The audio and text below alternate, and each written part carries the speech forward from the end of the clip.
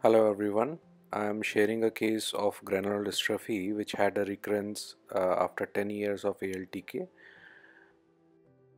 So the edge of the graft is identified by scraping of the epithelium.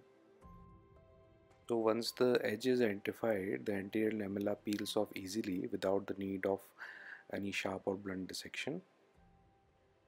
And since the lesions were deep, we decided to go ahead with Descemet bearing big bubble DALK.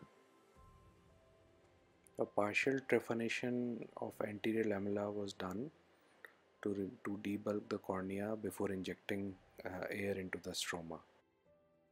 The aim is to remove about 200 microns more of anterior stroma. So the dissection was initiated by sharp crescent. Once the plane is achieved, further dissection is done by blunt DALK dissectors.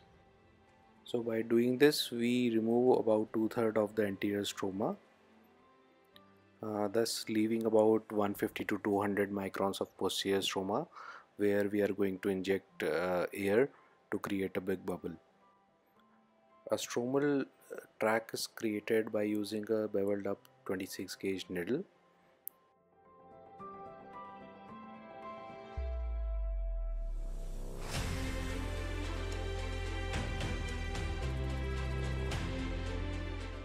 We then use a blunt air insufflation cannula which has a opening port at the bottom to inject air, which separates the descemes, creating a type 1 big bubble from center to the periphery.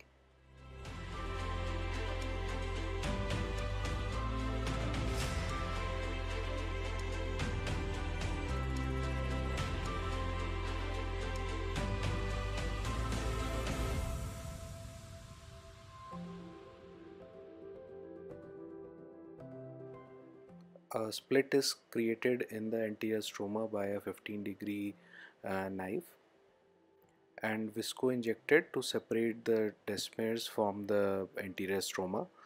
This is done so that we don't rupture the descemes membrane while dissecting the anterior stroma.